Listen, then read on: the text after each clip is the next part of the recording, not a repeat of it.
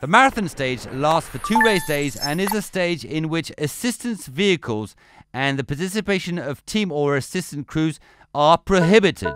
Only competitors racing in that stage will be allowed to work on their vehicles. However, competitors are allowed to help one another out and in the spirit of camaraderie that typifies Dakar.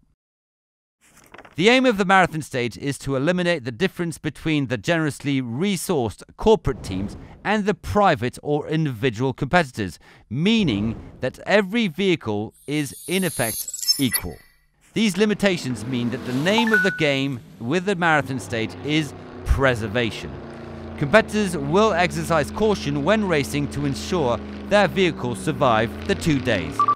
The limitations imposed by the marathon stage also means that overnight the bivouac is stripped back and the only people camping out in the deserts are the riders, co-pilots and pilots competing.